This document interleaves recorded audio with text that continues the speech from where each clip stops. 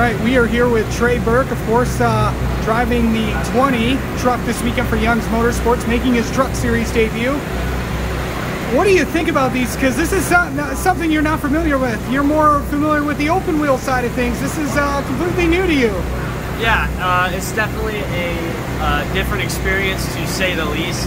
I have been on the phone with a few people. Sage Karam is the big one, and he's really been a big mentor through all this, kind of walking me through. You know, he understands it, going from IndyCar and open wheel to these things.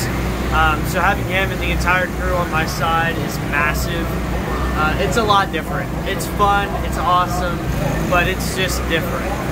So how did this opportunity come about?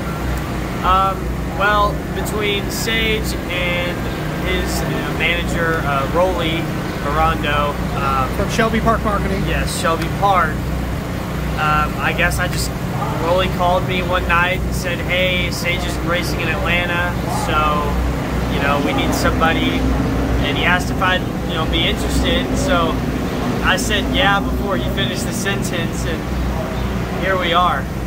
Yeah. So what do you think about this? What was it like out there? A track that you've had experience on. What's it like to, in a totally different car, I should say, but what's it like going around here in one of these stock trucks or whatever? It's a lot different, but I would rather be at a track I know and then have to learn the car than in a car I know and learn the track. Yeah. It just makes it, I know what's there, I know what to expect, track-wise, what not to do. So I think it makes it a lot easier for sure. How do you think qualifying's going to go? But with this rain thing that's going to come about, it just started raining a minute ago.